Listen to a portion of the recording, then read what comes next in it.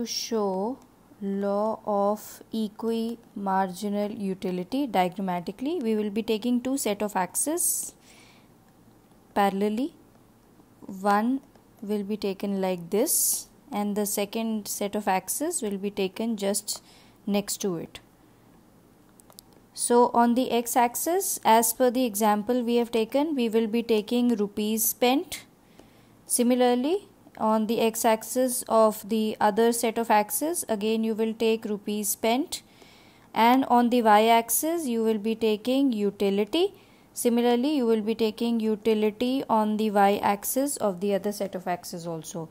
So here we will be, in the first set of axes, we will be showing marginal utility of mangoes, and on the second set of axes we will be showing the marginal utility of milk, and then we will establish the equi-marginal utility.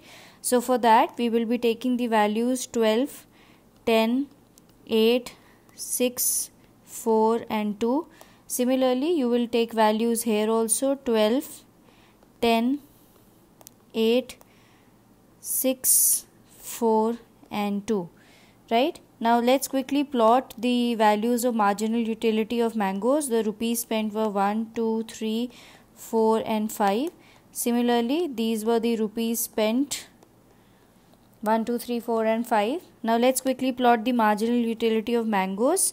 So in the first rupees spent, we get 12 from mangoes. If we spend the second rupee, we get 10. If we spend the third rupee on mangoes, we get 8. If we spend the fourth rupee on mangoes, we get 6. And if we spend fifth rupee on mango, we get 4 utils of marginal utility. So this what you get is your marginal utility curve for mangoes. Similarly, we will plot from milk. The first rupee spent on milk gives us 10. The second rupee spent on milk gives us 8. The third rupee spent on milk gives us 6. And the fourth rupee spent gives us 4. And the fifth rupee spent gives us 2. So this becomes your marginal utility curve for milk.